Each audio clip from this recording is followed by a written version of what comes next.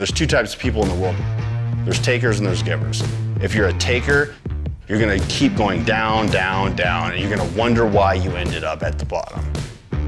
If you're a giver, you're gonna keep going up, up, up. Always be an asset. Don't ever be a liability. I don't care where you show up. You show up to a party, never show up empty-handed. Always roll in with a $40 bottle of red wine, boom, on the table. Don't ever be a liability. Don't ever be open-palmed, ever.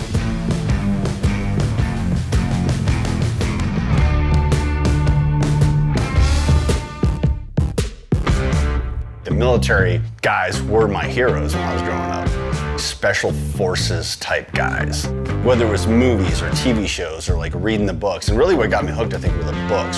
You know, at school, they'd be like, we're gonna read like Catcher in the Rye or these other books. I'm like, yeah, I know those are classics, but like, I'm more like reading about LARPs in Vietnam. You know what I mean? I'm into that. I just wanted to hear the stories and I couldn't get enough of them. Yeah, I wasn't the high school quarterback guy. I think I was 160 pounds, 5'11", I was super skinny, off the wall kid that got suspended a lot, was in trouble in high school all the time. I showed up at Bud's and there were guys with like mustaches and beards and shit. I was like, whoa, well, I've probably come to the wrong place. But I'm like, well, I'm just gonna keep going until it makes sense to not keep going anymore. You know, we started with 87 guys and 7 of us graduated. There's so many guys that are like so much better than me in so many areas, I just didn't quit. They just rang the bell, and I didn't.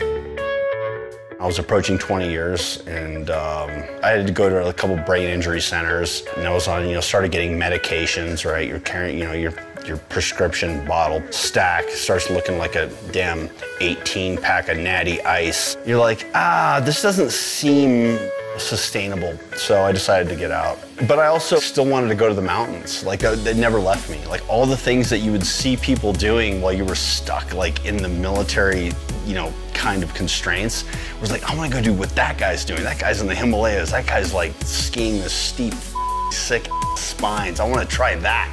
You know, like, that never left me, so I'm like, that's it. I'm done. Let's move to the mountains. I want to go to the mountains.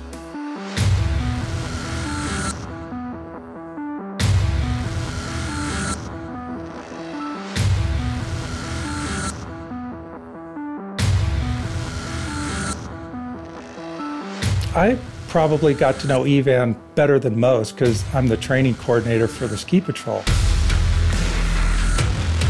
You know, I knew Evan was retired military, and when you first meet Evan, it's like, this guy's a pro. Being like stoked about being a new guy again.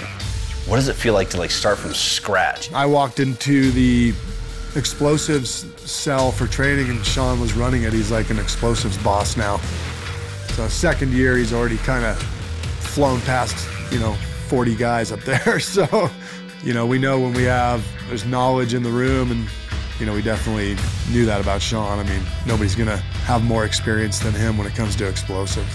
Doing explosives in avalanche control it's a lot different than, you know, putting an ECT charge on a door. There's like the risk element, but there's also a bunch of other people, like the public, that are gonna come in and ski that you need to make sure it's good to go. Because after you blow a door in a compound and run in, it's not like, and now 2,000 skiers are gonna come into this compound and hopefully there's no other shooters or IEDs in the compound. You know what I mean? Like, we're responsible for a lot. We have to nail it.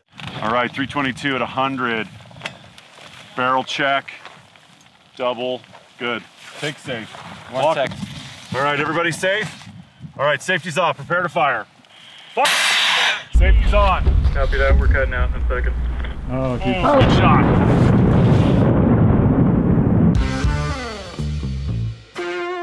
So one of the things that I decided to do was just have the confidence in knowing what you did in the military or your previous career, whatever the hell that was.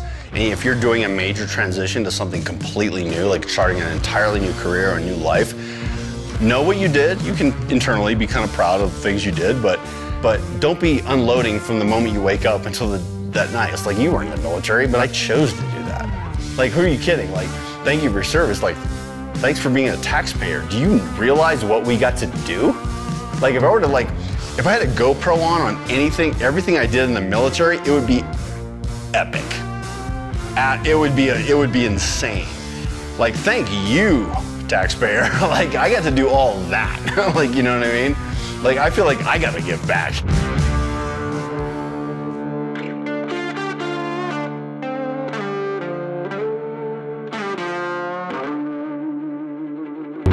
You play the game trying to explain your love is tame, but you're like a dog out on the prowl.